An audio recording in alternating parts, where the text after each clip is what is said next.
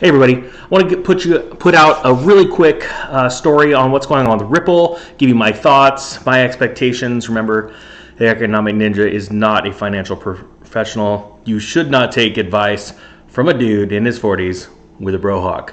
Mind you, a pretty awesome brohawk, but don't take advice. So, you guys know that I own XRP. I'm holding it through all of this, watching lots of things go crazy in price, but I am holding it for a specific reason. And I want to bring you this story because we've talked about the Howey test and how I do not believe personally that Ripple is going to be found as a security because it does not pass the Howey test. And if you want to take a look at that, I have another video down the road or in the past from that. But today, Ripple's Chris Larsen files motion to dismiss SEC case over the XRP sales. So just a little background with my very little bit of legal knowledge. A motion to dismiss needs to be granted or approved by the judge. And essentially what it is it's stating, and there's statements in there that state, why we believe you should dismiss because you don't have a case in layman's terms. And right now, it puts the burden of proof with the bullet statements that Ripple has stated that it puts the burden of proof in the hands of, or the burden of proof is in the lap of the SEC. So they now have to prove these statements. Now, one thing I want to bring up is that not only do I not believe it passes the Howey test, because if Ripple is to walk away from the XRP project, the XRP blockchain would continue to run. Nothing would change, right? Essentially, imagine now Ripple is the advertising arm of XRP, all right? They're the ones that were out there pumping it up, getting these contracts going, okay? So XRP is still running.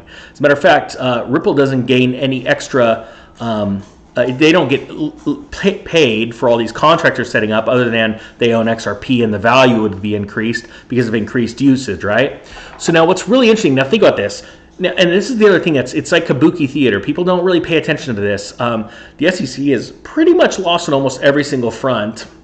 If you looked back at everyone they've sued in the cryptocurrency space, they haven't stopped anybody.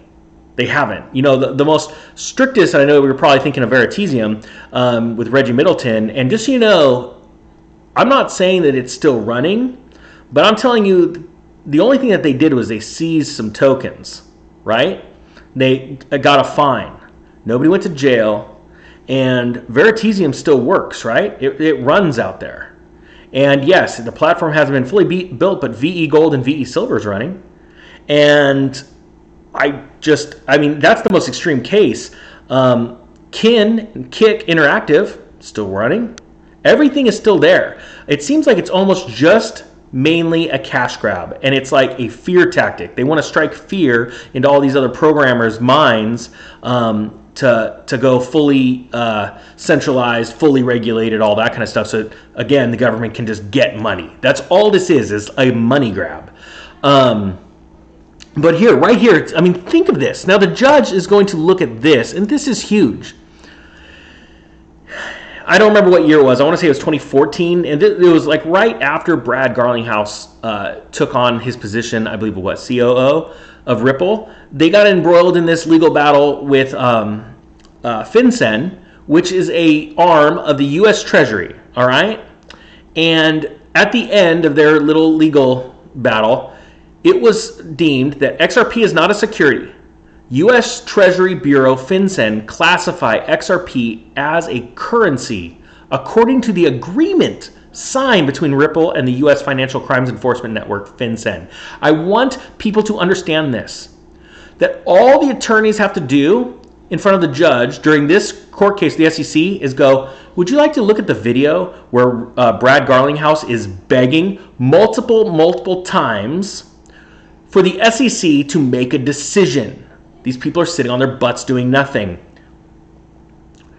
It's all baked in cake. Guys, this is all kabuki theater. It's going, in my opinion, going to work out just fine. I believe that this was an absolute coordinated hit piece by people that are not the people at Ripple running that company. One of the signs is when you see a official notice go out on Christmas morning. Who puts an official notice out on Christmas morning saying, oh, we're going to go ahead and pull XRP from trading? I mean, look at how the government works. This is identical to what happened to the regulators telling Robinhood, suspend all purchases. Tell the people they're not allowed to purchase, they're only allowed to sell. And we know they did that on purpose to cause a collapse in the price of GameStop. So I'm not stressed out. I hope you guys aren't stressed out. I don't think that you should go run out and buy this, because the smarter thing is, if you don't own, you might want to wait until the decision is official. Because honestly, we're in a bull market and things are there's stuff moving up everywhere around it. You know what I mean?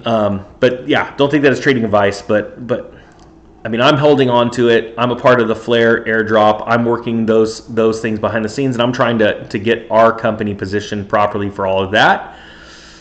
And I'm not stressed out. I sleep well at night with this. So I hope you guys are having a great day. If you haven't subscribed, please consider it. And if you don't mind, a free way to support this channel is just to hit the like button if you like the video. Have a great day, guys. We'll talk to you later. The Ninja is out.